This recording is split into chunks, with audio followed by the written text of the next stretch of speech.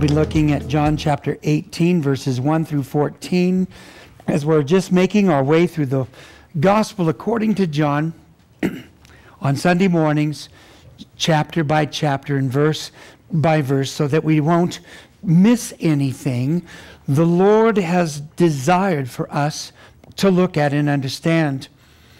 We remember back in this upper room discourse, chapters 13 through 17, we've heard Jesus speak important information to his disciples after the Last Supper. During the Passover feast, where the Jewish people commemorated the night Almighty God delivered Israel out of bondage to Egypt, when the people of God would kill a yearling lamb and put its blood on the doorposts of their dwellings so that the angel of death would pass over their homes. But those in Egypt who did not put the blood on the doorposts were exposed to this death, which killed all firstborn males in Egypt. As Almighty God had warned the king of Egypt that if he did not let God's people leave Egypt, that God would take their firstborn male children in death. And this was the sign from God that finally set people free from Egypt, the sign of death. The sign of death. The sign of death is in the world today, isn't it?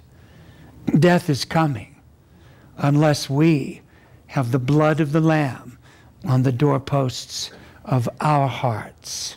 The sign of death is what sets people free, because it sends them to the one who can make them free. Free from sin and death, the power of the gospel. The Son of God, Jesus, would come 1,500 years later and willingly give his life on the cross so that death would no longer have the power in God's creation. This is the story of Jesus, the Son of God, who died to take away the power of sin and death in this world. And before we might think that this is some kind of religious myth from antiquity, we must remember it was all pictured there in Egypt with Moses, which was recorded for God's people to know and understand. All pictured for us, that God would save his people from death through the blood of the Lamb. And when we consider the ancient Jewish prophecies recorded hundreds of years before Christ in these historical writings that we can verify and look at today, it leaves no doubt this is a work of God pointing to the freedom that we can have from sin and death. Death that had entered God's creation through man's sin to God, and yet God in his mercy making a way for all to be saved and having eternal life. So as Jesus gives his disciples this final instruction, the night before he goes to the cross, Jesus promises them that the Holy Spirit would come and indwell them and lead them into all truth. He would teach them all things. Jesus would promise his peace to his disciples, and that Jesus would give them his joy in this fallen world as the disciples went into all the world to testify of this risen Savior. Which leads us to chapter 18, verse 1. Now when Jesus had spoken these words, he went out with his disciples over the brook Kidron, where there was a garden, which he and his disciples entered. And Judas, who betrayed him, also knew the place, for Jesus often met there with his disciples. The Apostle John, writing this decades later, doesn't include some of the information we see from the other Gospels of Matthew, Mark, and Luke. It seems that John is trying to point out and share information that isn't in the other accounts to give a different perspective, a clear understanding from his point of view, and how the Holy Spirit would bring to his remembrance all of these things. When John was writing this gospel when he was 90 years old, John was just a teenager when he met Jesus. But Jesus impacted his life in such a way that Jesus was just as alive to John when John was 90 as when he was 17. That's the real Jesus. That's the kind of Jesus we want to follow in life and have that same impact in our lives. Not a religious Jesus, but the real Jesus who died on a cross and rose from the dead. So after Jesus gives this final instruction to the disciples, they go out of Jerusalem and cross over the brook Kidron that's in a ravine just northeast of the city and begin to walk up the Mount of Olives.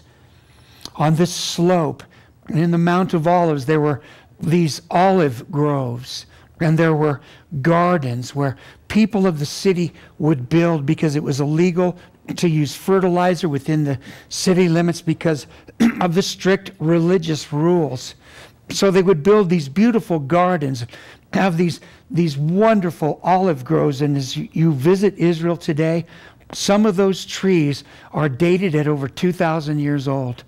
You can actually see and touch some of the trees on the Mount of Olives that would have been there at the time of Christ. As they enter, it says this garden, which implies it was a gated garden. It was called the Garden of Gethsemane, which someone allowed Jesus to use. As we are told, Jesus went there often with his disciples. It would have been a private garden, but someone had said, Jesus, it's yours. I want this place to be your place. And it's a place where I can meet with you. It's a place where the disciples can meet with you. The word Gethsemane means olive press. There would have been an olive press in the garden. They were very numerous. They would gather the olives, press out the oil, because the olive oil was very essential to that ancient life. What strikes me is that someone cared enough about Jesus and thought so much of him that they would open their garden to him and say, it's yours. And of course, they would meet there with Jesus as well. We can have that symbolically in our life today. This part of my life is yours. I want to meet with you in that garden. And of course, we remember the classic hymn, I come to the garden alone. Coming to the garden to be with Jesus. And we can have that place in a spiritual sense in our life today. But like any garden, it must be cultivated. It must be nurtured. It must be taken care of and kept up. And that's where we want that place to be with Jesus. And this garden, the other Gospels tell us, Jesus prayed that night while the disciples slept. And in that prayer, he asked the Father that if there was any other way that this cup would pass away from him. As Jesus spoke of the cup of the wrath of God. The wrath of God for sin. Although God is merciful and kind and gentle, he's also righteous and just. And he's also the judge of all the world, all the universe, and must judge rightly. And he does. That when we deliberately, knowingly sin against God, the cup of God's wrath is upon us until we come to Christ, where our sin is atoned for through the work of Jesus as he takes that sin upon himself. So Jesus intentionally went to this place because he knew, Judas knew that's where Jesus would go. And as Judas chose to betray Jesus to the chief Jewish priests that had condemned Jesus to die, even before Jesus had been tried, all because Jesus was a threat to their way of life, as they had given into corruption. They had given into greed and power. They had given into religious hypocrisy, all in the name of God. And Jesus confronted them throughout the Gospels, and that's why they wanted him dead. And for someone that doesn't understand the concept of sin and salvation and the work of God in redeeming mankind from eternal separation because of sin, this would seem to be some sort of tragedy in time, that this poor Jesus was killed by these greedy men that didn't understand who Jesus was, or they didn't understand what Jesus wanted to do. That's the way the world sees Jesus, but nothing could be further from the truth. Jesus knew exactly what he was doing and was following the will of the Father to present himself as the Lamb of God, as a sacrifice for the sin of the world, his blood shed, applied to us by faith, defeating sin and death in our life, allowing Jesus to become our Passover. Then Judas, in verse 3, having received a detachment of troops and officers from the chief priests and Pharisees, came there with lanterns and torches and weapons. Jesus, therefore, knowing all things that would come upon him, went forward and said to them, "Whom are you seeking?" They answered him, "Jesus of Nazareth." Jesus said to them, "I am he." And Judas, who betrayed him, also stood with them. Then, when he said to them, "I am he," they drew back and fell to the ground. Then he asked them again, "Whom are you seeking?" And they said, "Jesus of Nazareth." Jesus answered, "I have told you that I am he. Therefore, if you seek me, let these," speaking of his disciples, "go their way, that the saying might be fulfilled which Jesus spoke, of those whom you gave me I have lost none." So as Judas agreed to show the Jewish rulers where Jesus could be arrested outside of the city without inciting a riot during the Passover and now the unleavened bread feast, they asked for a detachment of troops, which would mean Roman soldiers, because we also are told they received officers from the chief Jewish priests. These would be temple guards. They would come with the members of the Jewish Sanhedrin, or the council, with a group of the Pharisees, the religious rulers. And it appears that there would have been between 200 to 1,000 Roman soldiers in these types of detachments from early Roman records, along with the officers or Jewish temple guards, which would be many as well, along with the chief priests, members of the council. We're talking about hundreds of armed men with weapons and lanterns and torches marching out of the city, down the ravine and up the Mount of Olives to arrest Jesus, with Judas leading the way. And as they approach the place where Jesus is, Jesus goes forward to meet them, to present himself. The other Gospels tell us the disciples were sleeping, and in fact, Jesus had to wake them as the soldiers approached, and Jesus went forward.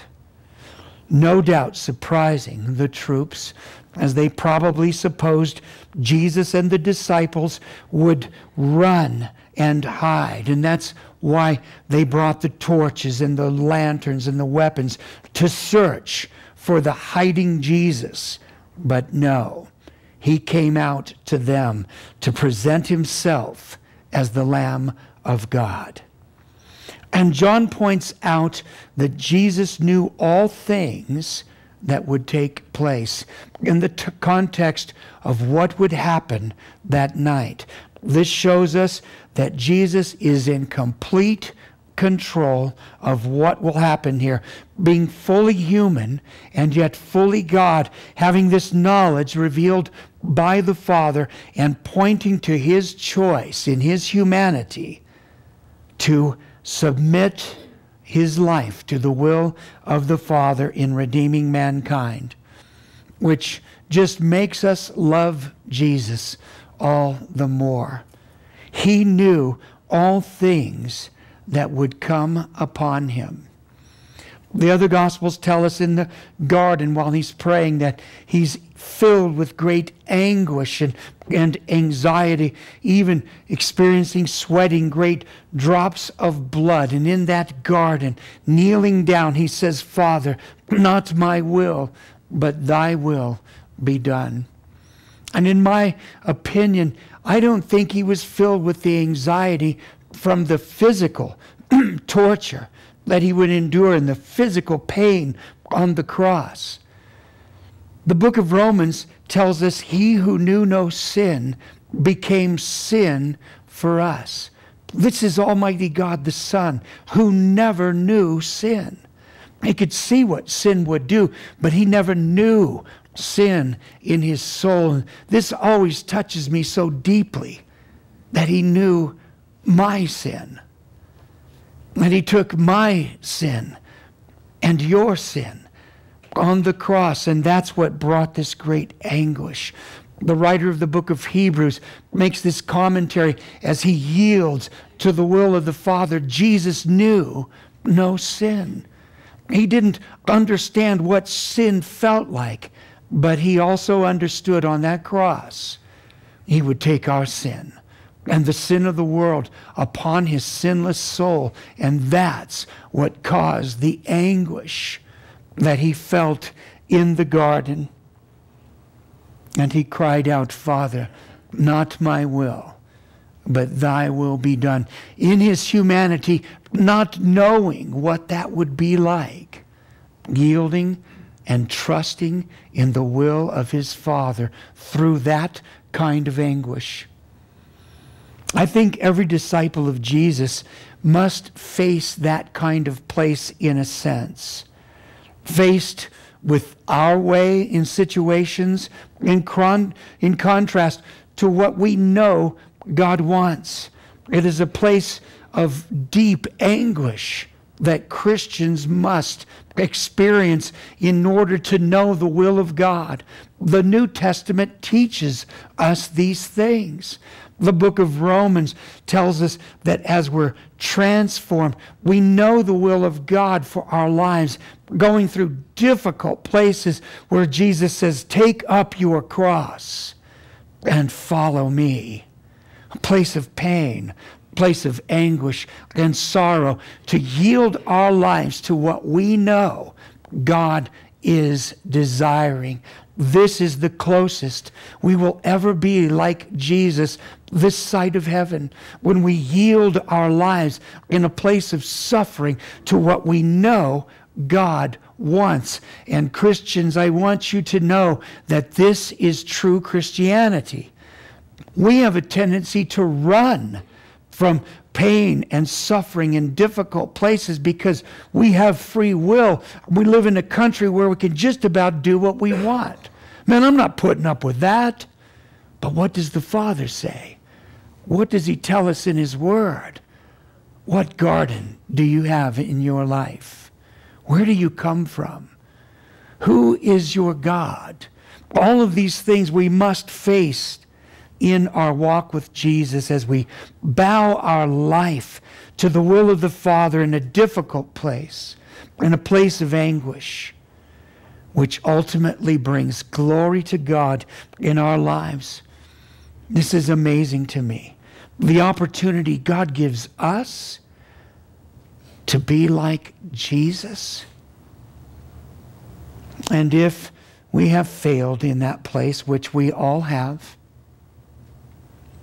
we've failed to yield to the will of God, you must know that there's always going to be another opportunity. because that's what life presents to us. One difficult place after another where we can find victory and glorify God. We're going to see this in the life of Peter, who completely missed the point and failed to try to stand in his own strength for Jesus. And he would learn what we have known, that the mercies of God are new every morning. And as Jesus asked them, "Whom are you seeking?" Jesus knew who they were looking for, right? Why did Jesus ask them? Was Jesus trying to make a statement? Every time Jesus asks a question, he's always trying to make a statement. He's trying to bring out a truth to whoever he's speaking to, and he often asks us these questions that come from the Scripture. Whom are you really seeking in your life? What is it that you want? And he wants us to be able to answer that question. Whom are you seeking? It appears Jesus was trying to make a statement, as the guards replied, "Jesus of Nazareth." As Jesus said, "I am he." And notice the word he is on italics in your Bibles. So this word he was added by the translators for clarity, but not in the original language. But Jesus here actually just says, "I am." And we are told Judas stood with them. But when Jesus said, "I am," the soldiers and the guards, and I presume Judas as well, drew back and fell to the ground. And when Jesus declared, "I am," it appears that divine power just exuded from Jesus, or came into that place, causing the soldiers to draw back and fall to the ground. We remember from Exodus chapter 3, when Moses asked God, "Who shall I say sent me?" God told Moses, "You tell them, I am has sent you." The name of God, the I am, the powerful name of God, the great I am. And that's what Jesus told this group of soldiers and people that came out with hatred. "I want to tell you who I am." And they fell backwards to the ground. Picture this. They've got weapons and torches and lanterns. They're all falling down. And this chaos taking place. And you know, with the torches and lantern, I'm wondering if stuff was catching on fire, if they were, all the swords clanging. And Jesus just stands there and waits for them to compose them. So he could have, as soon as they fell down, said, "Guys, let's go," and took off running. He stands there, waits for them to compose themselves, and then asks again, "Whom are you seeking?" They probably answer somewhat sheepishly, "Jesus of Nazareth." And again, Jesus answers, "I have told you that I am. Therefore, if you seek me, then let these go their way." Changing the whole dynamic and the tenor of the situation, don't you think? Who's in control now? Who's being arrested now? And as they fall backwards in this place, Jesus takes control. It's almost saying to me, if you don't want to be on the ground, then let these go their way. Acknowledge who I am. As Jesus is ever protecting his disciples and taking control of this volatile situation. As the Apostle John adds his commentary in verse 9, that the saying might be fulfilled of which he spoke, "Of those whom you gave me, I have lost none except for the son of perdition," which is Judas. And Jesus prayed earlier. Remember in chapter 17, "Father, I have lost none that you have given me except the son of perdition." John would remember this, that Jesus was thinking about them. He was taking care of them. It shows us the heart of Jesus for his disciples. He's about to be arrested, tortured, and crucified, and he knows what it means to be crucified. He knows what it means to be examined by Rome, the scourge. He understands. The thing he doesn't know is what it feels like to take on sin. And yet he's more concerned about these sinful disciples and these people arresting him than his own life. Taking care of his disciples. They no doubt would have been arrested along with Jesus that night and crucified as well. I want you to know that Jesus has this same kind of care and concern for his disciples today, even facing imminent death. The Spirit of God filling us with the power of God to look death in the face and say, "Whom are you seeking?" Whoever you're looking for is not here. He has been risen, and it's Christ in me. Death, you have nothing on me, just as Jesus would pray. This risen Savior in us now, in the power of the name of Jesus, and the chaotic, messed up, difficult places we get ourselves into in life are there to show us the need for the real Jesus, not the religious Jesus, but the real Jesus that is an ever-present help in time of trouble. Psalm 46. Ever-present, ever-living, absolutely capable to help us in our time of trouble. In our time, in that garden, and in that place when we want to run so bad, and yet Jesus protects us. So Jesus gets the situation under control. And verse 10, then Simon Peter, having a sword, and you can just write in there, uh-oh. Simon Peter, having a sword, drew it and struck the high priest's servant and cut off his right ear. The servant's name was Malchus.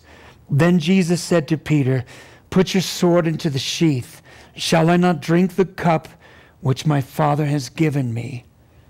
Peter, reacting in the flesh, and I believe with great courage and boldness. Remember, he had told Jesus earlier, but I would die for you. And those weren't just vain words. Peter was a true man. He was the extra biblical writings tell us he was a big burly fisherman-like guy, and you just didn't mess with Peter. So there's almost 1,000 troops at the entrance of this garden. Peter pushes Jesus aside, pulls out his sword, probably half asleep, and starts swinging away. You gotta like Peter. I would like to think that I would die for Jesus, but the real question is, can I live for him? Jesus tells Peter to put the weapon away. Great courage, great boldness, but in complete ignorance of what was taking place spiritually. Did not have a clue. Taking the sword, which from the word was probably more like a machete or long dagger, lashes out in rage, striking the servant of the high priest. And it's interesting, we are given his name as there aren't any other gospels that tell us the name of the servant. His name was Malchus, servant of the high priest. Did John tell us this decades later because Malchus had become a disciple of Jesus? It's possible. But Jesus tells Peter, put the weapon away. The other Gospels tell us that as Jesus no doubt gets between Peter and this large group, he says, Peter, don't you know that I could call 12 legions of angels? Shall I not drink the cup that the Father has given me? Man, I want to have that kind of confidence in my life. As I go through a difficult place and being arrested by whatever this life has to throw at me, I can say, I know I'm in the will of God and He won't leave me or forsake me. And I don't have to pull out a sword. I don't have to pull out a lawsuit or whatever else it may be. I can say, Jesus has got it. That's the kind of Christian life I think we all would like to live. But it takes knowledge and understanding that Peter was lacking at this point.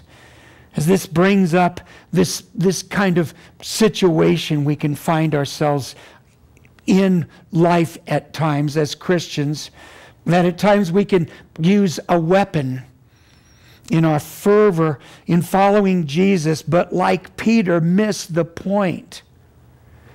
And the lesson is, whenever we want to lash out or strike out with some kind of weapon that can hurt, like our words or our actions, we must first ask Jesus what He thinks. And I believe Jesus, by the Holy Spirit, will reveal His heart to us, and certainly has shown us much about those things in His Word. Love your enemies. Pray for those who spitefully mistreat you. Pray for those. Don't curse them. Pray for them. Revealing Jesus' heart to us. And I would assume, like me, most of us have chopped off an ear or two in our time of being with Jesus when we really needed to slow down and listen to what Jesus was saying and be led by Jesus instead of our flesh or our human emotions. Don't you think? I know that applies to me. Maybe it applies to you as well. And if it does, you can say, oh Lord, let me write this one down. I'm not pulling swords anymore. I'm going to yield my life to you. And the cup Jesus spoke of was the will of God. That the Son would be arrested, tried, and condemned to death on the cross for the sin of the world, for my sin and your sin. That's the big picture. The big picture of God, what God is wanting to do, which generally is clearly shown to us in the Word of God. This big picture of what God is doing in this world. And it's not hidden, but it's available for all who will take the time to seek it. As all this was foretold in the prophecies that the disciples would have had access to. But there's so much in this world that can take our focus off of what God is doing, especially in our personal lives. I'm excited to get into what God was doing in Peter's life, because many of us are much like him. In our personal lives, God is wanting to do something in our personal lives, which may include a dark garden, some swinging swords, and the Word of God. All of those things will be involved. The turmoil, the chaos, the feelings of betrayal, the hurt. It's all part of the work of God. Hasn't God said, and I will work all of these things together for good to those that love me?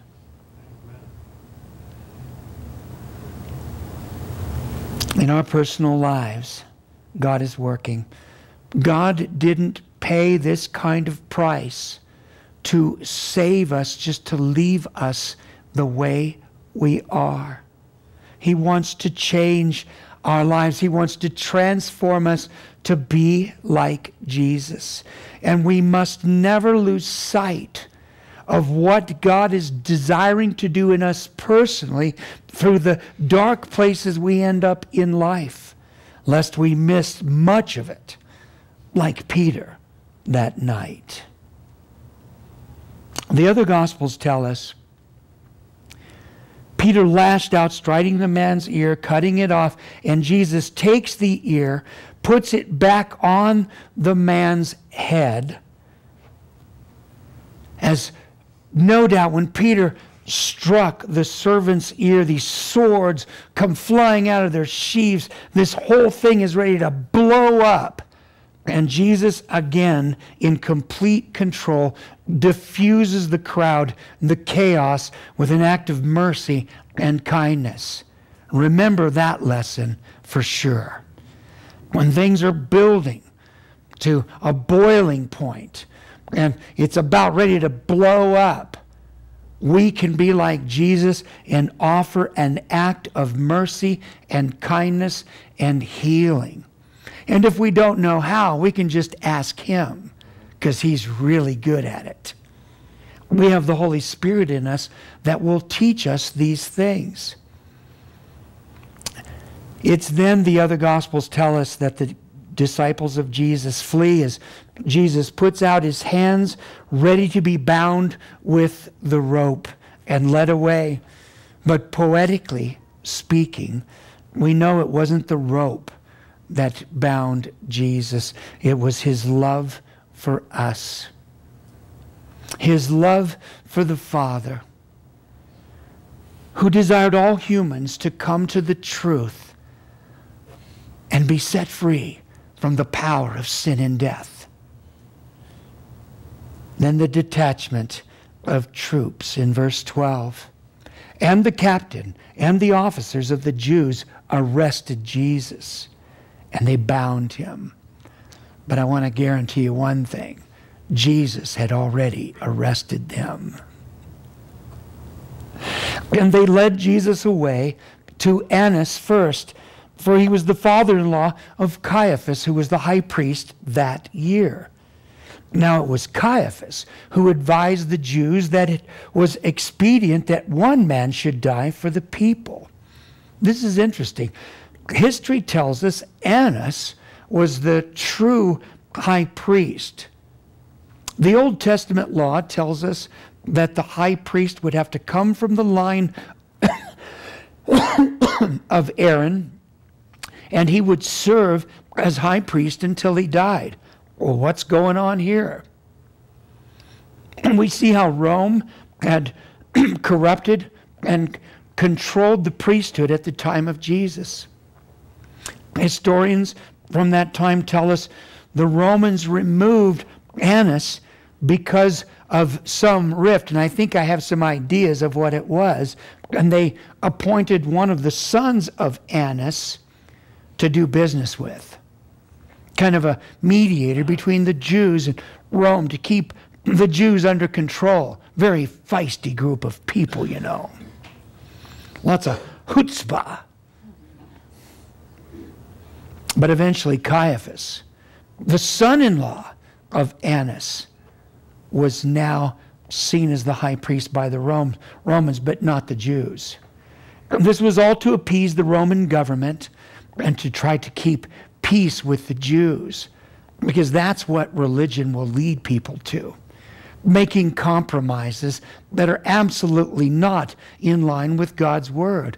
Do you know how fortunate we are to have God's word protected through millennia of time, so that we understand what God has said? If our government comes and tells us you need to do something that's not in this book, what do we say to the government?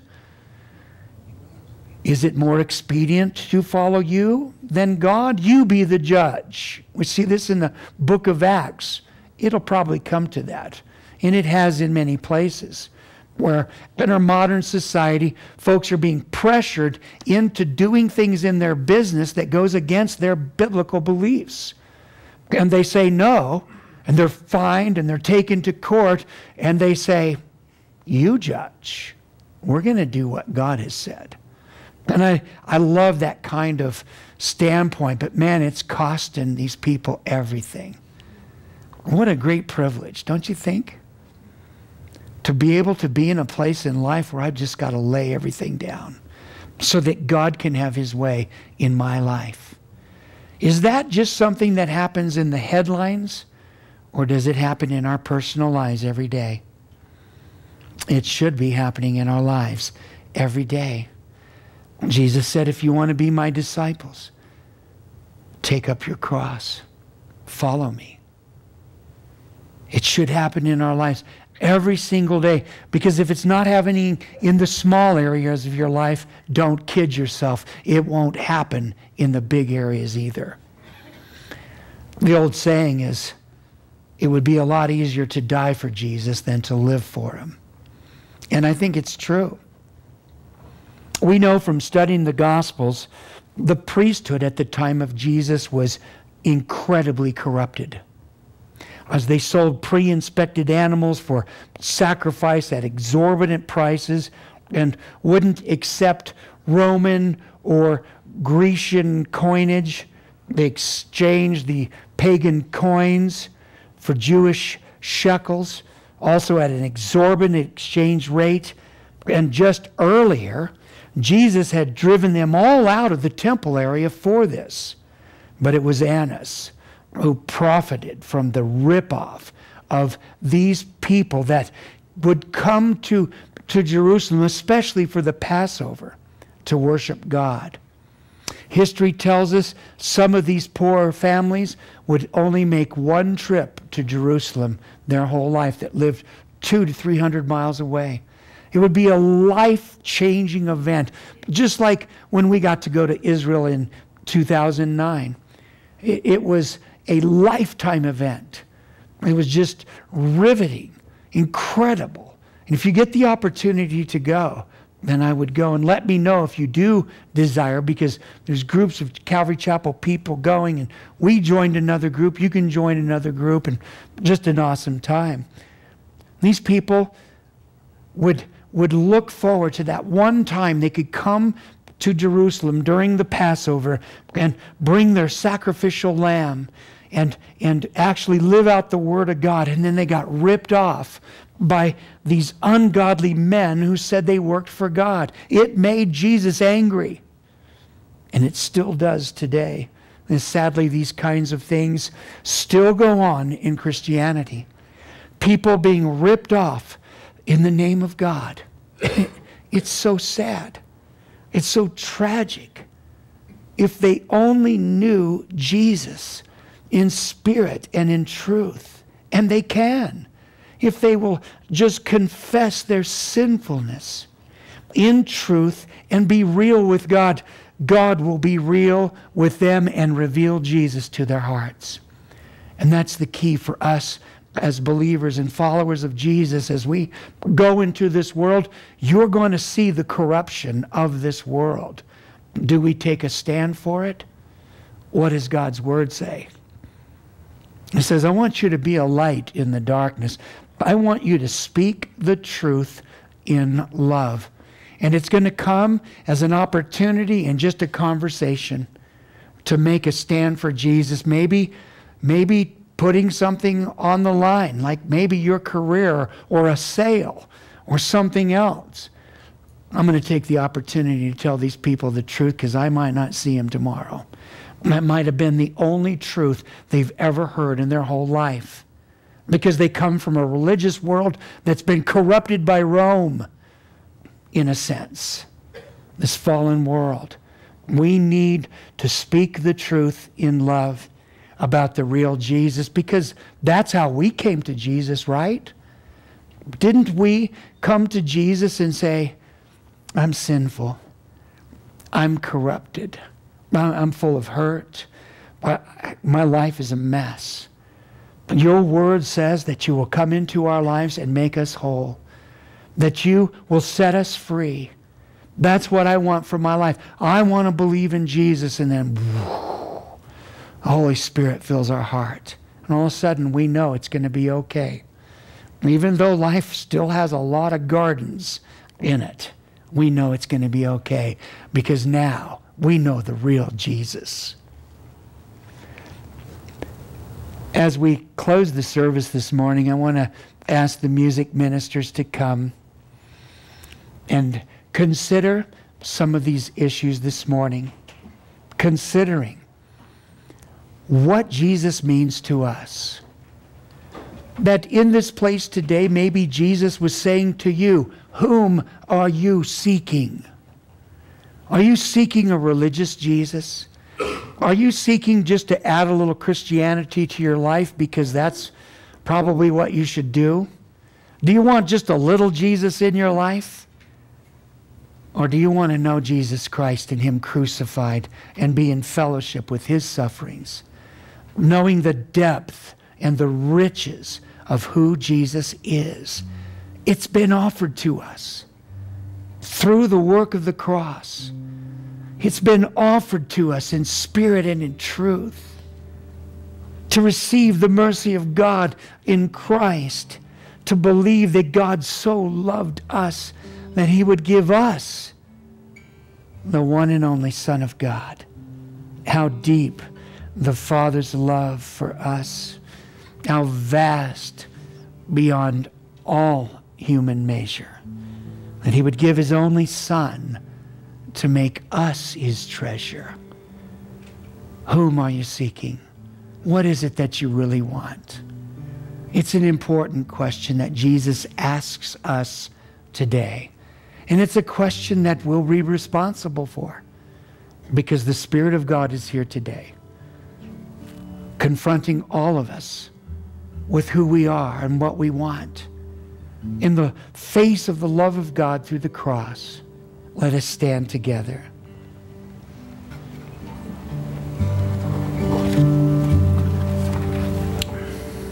There must be more than this. The breath of God, come breathe within. There must be more than this. Spirit of God, we wait for you. For some we pray. Oh, fill us anew, we pray.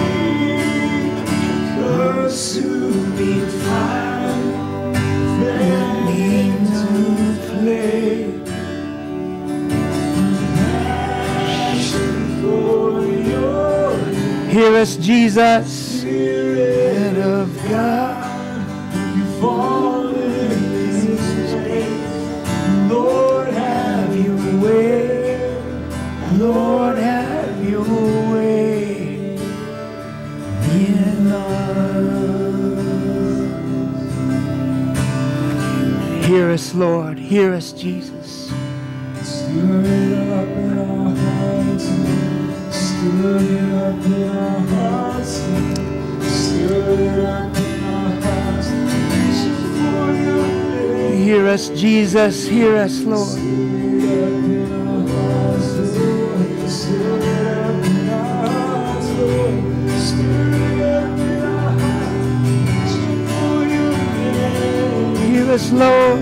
Stir it up In our hearts. Stir it up in our hearts. Stir it up. Stir it up in our hearts, Lord. A passion for your name, oh God. Do that in us, we pray, oh Lord. We're so corrupted. We need you so much, Lord. Move in power and might. Move in our hearts. Thank you, Jesus. Touch your people. Be a consuming fire in my heart, Lord. Fan it into flames. Passion. Passion for your name, Lord. Spirit of God.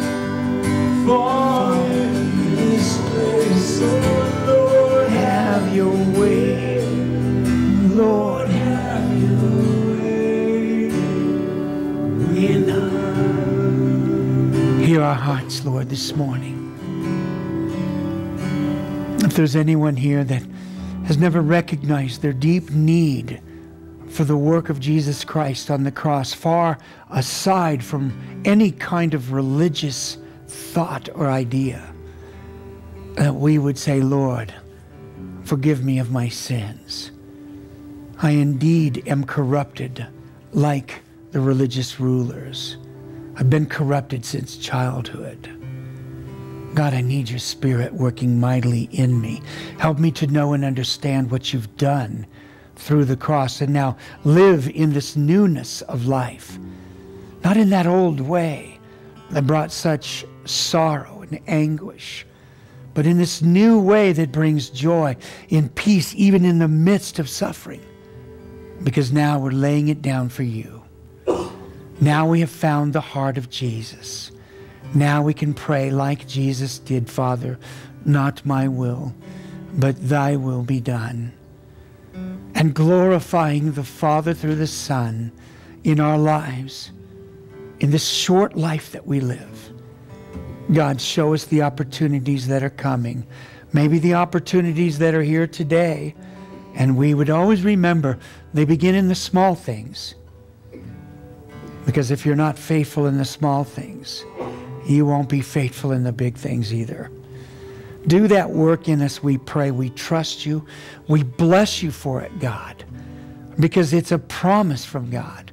We want to be those people that know you and walk with you in spirit and in truth. And if you agree with that prayer, you can say, amen, and give him praise this morning. Praise you, Lord. We praise you, Jesus. Amen.